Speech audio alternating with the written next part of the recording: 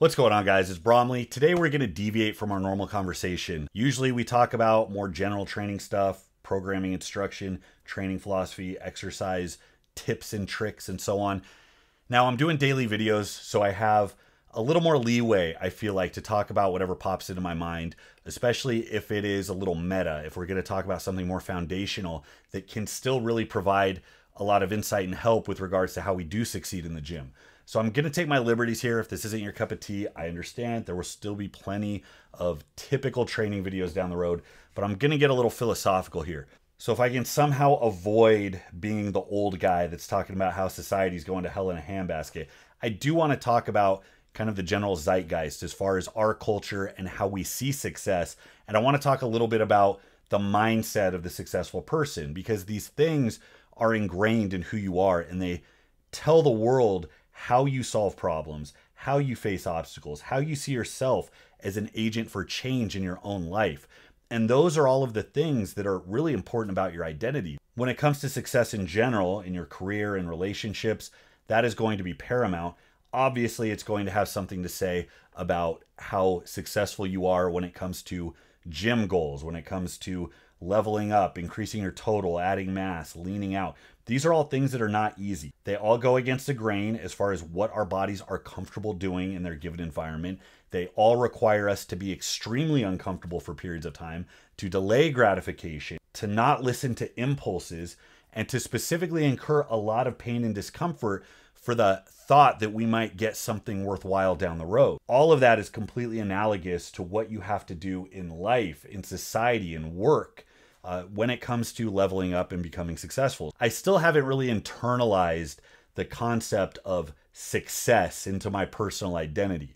I still very much see myself as somebody who is still chipping away, is still not quite there yet. I have plenty of things I want to do in my life, though I am very grateful for where I am. I mean, the fact is I am equidistant from my bed and my Nintendo Switch, and this is where I work, and this is where I make most of my income. Given the fact that most days I do work in my pajamas, I still manage to marry a brown goddess who I'm convinced is descended from the Amazons. Bagging her was really my last chance at having kids that are strong and beautiful. So when I compare myself to where I am now versus where I was as a lost 20-something, I absolutely see success and the habits that lead to success as paving that way. Conversely, there is a quality that I think generally successful people have where they never see their efforts as being enough. There's always a sense that we could have done more or that we should be doing more. And having that voice in my head during my late teens, early 20s, there was a good 10-year chunk of time where I dicked around a lot. Long story short, we had some issues with mental illness and addiction. My father fell out of my life when I was about 15, so a lot of those crucial formative years,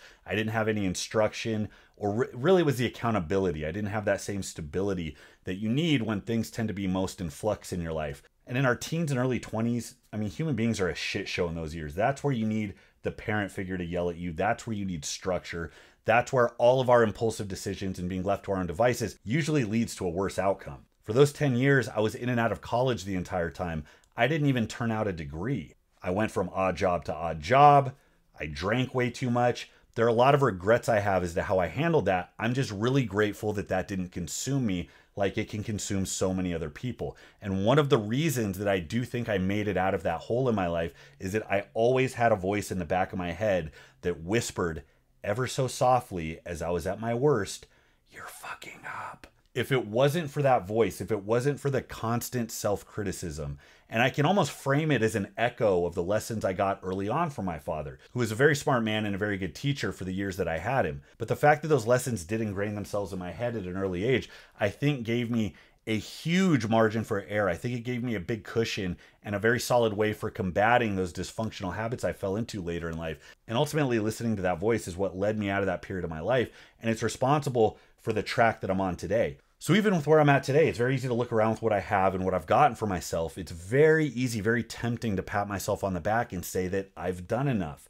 It's very tempting to look at my bank account, the fact that I'm not in debt anymore. It's very easy to look at my relationship. It's very easy to look at the work that I have for myself, the fact that I do stay productive and that I do have goals to chip away at. It's very tempting to pat myself on the back. But I also know that the second I get complacent, the second the concept of this being good enough settles into my psyche, I'm going to take my foot off the gas. So for those of you that have your houses in order, This might seem like very simple stuff that you already know. You might find it cringy and kind of hacky. To those of you that haven't stumbled across this, a lot of times this wisdom, as simple and straightforward as it is, can be like a drink of water to somebody dying of thirst in the desert. It's worth talking about and it's worth repeating because it represents things that we forget or things that we stop paying attention to. We end up going through so much of our life on autopilot that it's important that we reestablish our virtues and our principles and what we think is important about ourselves with regards to our ability to solve problems and to face obstacles. So as far as mindset, the things I like to repeat to myself, the things that I think are largely responsible for the good works that I have done and for what I plan on doing down the road, there are a couple things to pay attention to. I think one that we kind of covered, it's the mindset that we've never done enough. Now, how aggressive you get with that perspective, that changes from person to person. I think there's many people that hear that and it puts a bad taste in their mouth because they think that leads to a complex or some type of unhealthy level of self-criticism. I'm not suggesting to you that you should go whip yourself with a cat of nine tails as penance for your lazy life choices. I'm suggesting that you should take responsibility for the fact that you have a lot more power and influence in your life than you may give yourself credit for.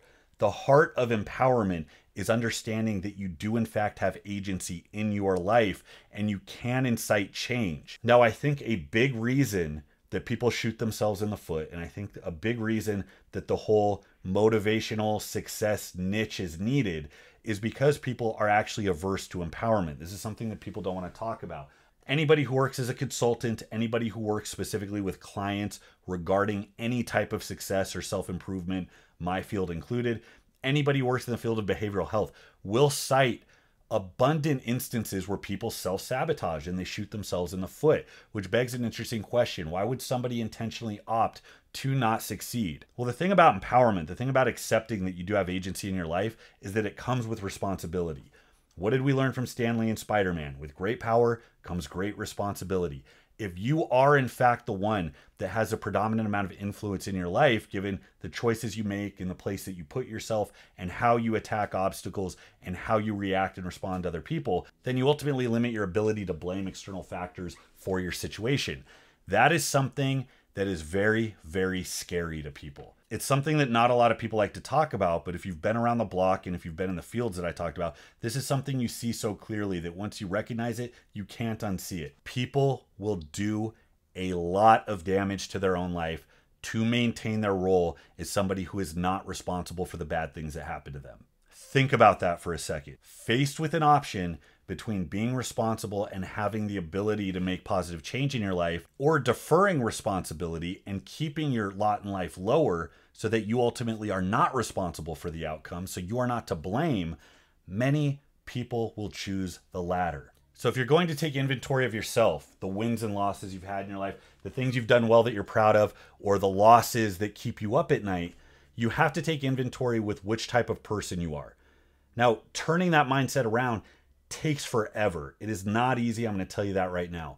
But the biggest, most substantial change you can make is being upfront with yourself that that is a possibility. It is possible that you have deferred responsibility in places where you might have taken responsibility and gotten a better outcome. Just like with addiction treatment, the first and most vital step is accepting that there's a problem in the first place. Nothing can happen until you do that. So just being aware of it, just seeing it, recognizing it in yourself, it's one of the most profound changes you can make. Empowerment is not an easy thing. Many people want to have it always. Many people want all of the freedom and liberty, all of the power and influence, all of the authority, all of the self-sovereignty without having any of the actual accountability when things go sideways. People do it all the time with their political opinions. Think of how many people take very strong, impassioned, even radical positions on some political topic. Think for a second what would happen if that person was given the button. Think what would happen if all of a sudden you're the one with skin in the game and you are ultimately responsible for the outcome, for the consequences that might affect millions of people if you implement the policy exactly the way that you expressed it over Twitter. What you're talking about now is a very different ballgame, and the difference is accountability. If you are the one with the power and influence, you are the one who is responsible. And the thought of taking responsibility, of having that target on your back, is absolutely terrifying. But there are no two ways about it.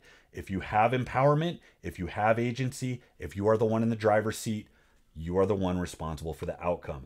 Don't run from it. Don't be afraid of it. Don't defer it to somebody else. Take it, own it, and use it as something that is an incentive to push you forward. There is no scenario in your life where you get to defer blame to somebody else when things go wrong, where you are also the one who is empowered. Those two things do not go together. You have to understand that right now. So that's just a little bit of insight into mindset and how it leads to people making better habits that are more likely to produce success over time. Let me know what you think. Let me know how you relate to these ideas, if you liked them or if you didn't like them, if you want to see more of this type of content, or if you want me to just leave it to programming instruction. Thanks, guys, for watching. Until next time, coming from my bedroom, this is Bromley. I'll see you.